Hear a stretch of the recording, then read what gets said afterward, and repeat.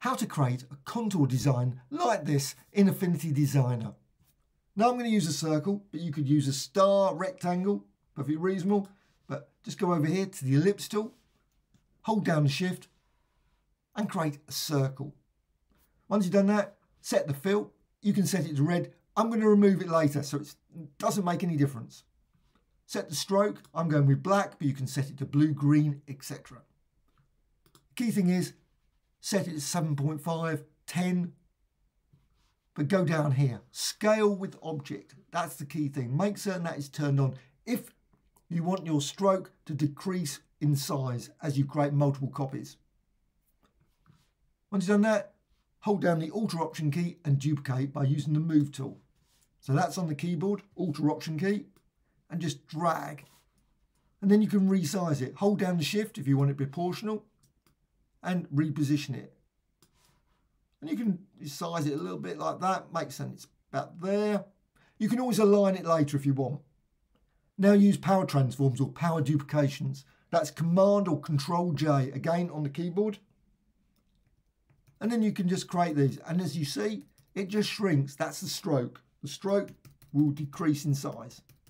Then you can go down too far and it becomes a bit too hard to see. So I'd suggest about there. Now select all of that using the Move tool. And then go to Layer and down to Expand Stroke. And that will separate the fill from the stroke. So expand stroke. And you will then see over here, you've got layers, you've got the curves, and you've got the ellipse. Now select one of the ellipses, doesn't matter which one. Then go to Select and select Same and Fill Color. So Fill Color, and now all selected now, all the reds. So if you've got a red somewhere else, that will also be selected. And then you can just delete it. So just click here and delete. So now you've got this design. It's just a fill, just a standard fill now. You can go to Layer and Geometry and Merge Curves. So with them all selected, or any ones you want to select, use Merge Curves. And now they all become one single curve. So once you've got that, you can manipulate it, move it around, resize it. So you can just crunch it in like that, stretch it out. You can also go over here, Layers panel, you've got down the bottom, you've got here Warps.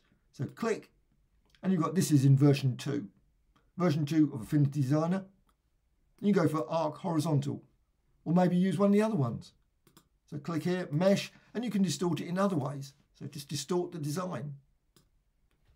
Now you can always go up here and None. So you can set it back, reset it. I'm just going to put it back to there. And also what you can do, hold down the Alt Option key again, and you can duplicate that design. Now you can also recolor it. So you don't have to have black. Maybe you decide, you know what, I want red. So, or green. So you can set it to a different color. Also, effects. So you can just add some effects, maybe make it 3D. So add 3D, just change the radius. Maybe add a blur, outer shadow, etc. And then close. And of course, you can do many other things with designs.